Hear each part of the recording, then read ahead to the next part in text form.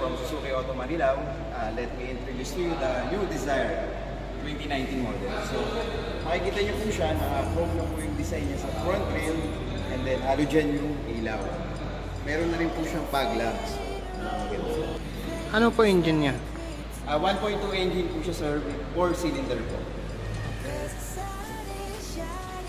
Kita niyo rin po sa side, meron na rin po siyang side turning indicator po. And then 15-inch mugs.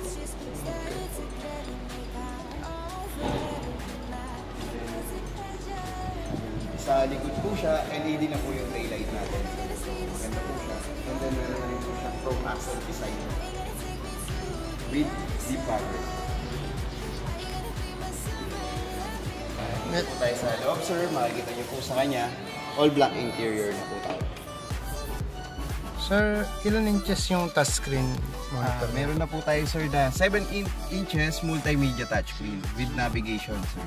So, regular aircon controls? Yes sir, regular. Wala siya ang climate control, automatic? Wala sir, ito na po yung top of the line natin, ganyan lang po siya talaga. Ano po, manual o matic? Ito po yung AGS sir, pwede po siya manual, then pwede ring automatic sir. So paano ang manual? Pag manual mo sir, lagay mo lang siya sa manual mode, then plus minus lang tayo sir, depende dun sa kailangan po ng engine. Mag-a-add ka lang sir pag kailangan. So 2-in-1 yan? Yes sir. Pero yung mismong transmission natin sir is manual. So mas maganda po sa kanya, mas matipid sa gas. Then pag ginamit mo rin siya sa traffic, para ka rin gumamit ng matic. Okay. Yun po yung maganda. Tapos, meron pa siya cruise control? Yun po yung wala sir. Okay. May push button stop? Wala rin po. Regular na susi tayo sir, pero with remote po yung susi niya. So ito ang top of the line?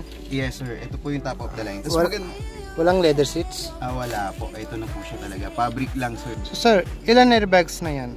Meron po tayong dual airbags sir. Sa passenger sa driver po. Tapos po ito steering, tilt and telescopic? Yes po, pwede po siya i-adjust sir. Pwede nyo pong i-adjust lang sir. Taas baba. Pero hindi po siya nati-tilt. Hindi telescopic? Hindi po siya telescopic sir. Okay. Yung upuan sir, pwede po adjust? Yes, height adjust? Adjust po siya sir. May seat adjuster po siya. Pwede nyo po itaas sir kung medyo hindi nyo makita yung sa harap. Then pwede nyo rin po siya ibaba. Kung medyo maabot na tayo sa yun sir, all powered na po siya. Tapos pwede nyo pong kontrolin sir yung side mirror dito sa joystick niya sir.